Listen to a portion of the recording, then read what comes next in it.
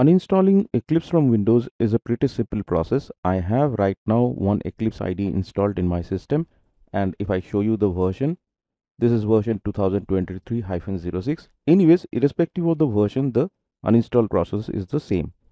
So the first thing that you need to do, you need to make sure that your Eclipse IDE is not in use. You need to close it in case you are using it. And then if you have the icon, you can directly get the location of the Eclipse installation. If I go to properties, I can see, okay, here my Eclipse directory is present.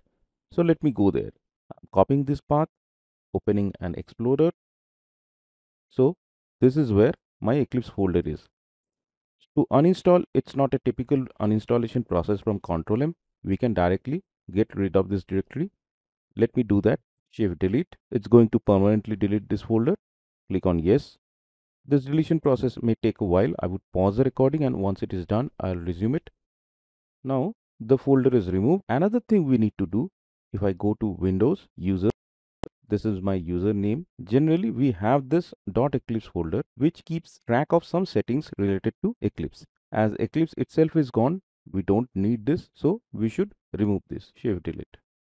And in some cases, even after installing, your icon remains in the desktop, so you can delete that as well.